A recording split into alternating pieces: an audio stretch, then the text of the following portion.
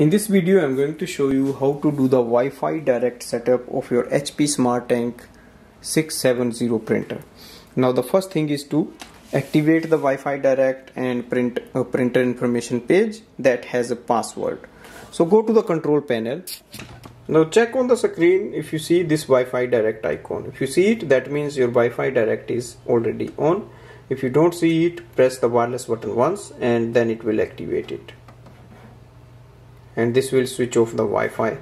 Now it is still there. We can also print the information page, so hit the information button once and wait for the printer to print a page.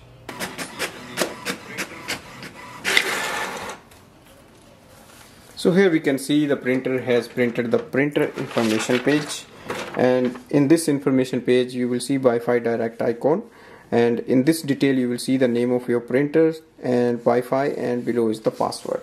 Now the next thing is to go to your device like iPhone, Android phone, and open the Wi-Fi setting.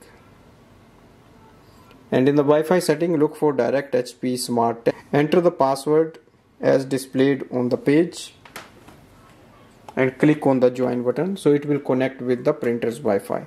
Now go back and open the HP Smart app. In the HP Smart app we have to add the printer, so simply click on add printer button and select add a printer that's already set up and click add printer. On the next screen it will display the name of your printer, so you have to select it again. Instantly it will add up the printer here.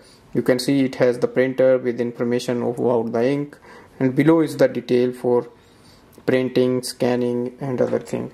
For example, to do a print, I can hit a print button, select any file and give a print command. Thanks for watching.